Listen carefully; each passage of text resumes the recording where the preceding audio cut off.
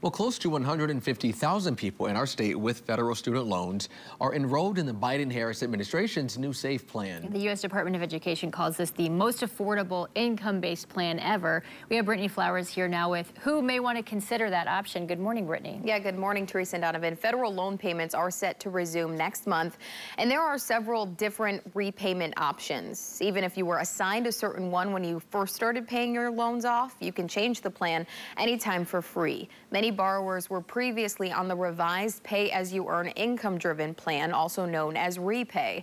That has been replaced with the Saving on a Valuable Education, or SAVE plan.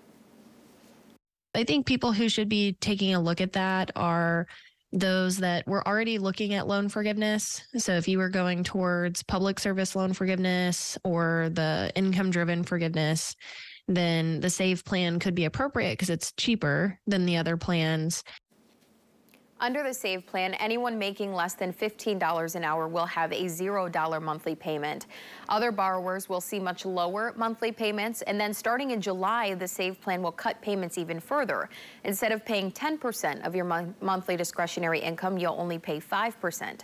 Borrowers will also not be charged with unpaid monthly interest, so the loan balance will not grow as long as they make their monthly payments, even if that payment is zero.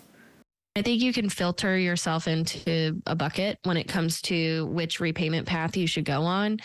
I think if your balance is greater than your income, then you should probably be thinking about an income-driven plan and pursuing loan forgiveness. If your balance is a lot smaller than your income, that means that you could probably pay it off in a decent amount of time. So a payoff strategy might be better. You can double check what repayment plan you're enrolled in by heading to studentaid.gov. There you'll also be able to apply for SAVE if you think that's the right plan for you. Teresa.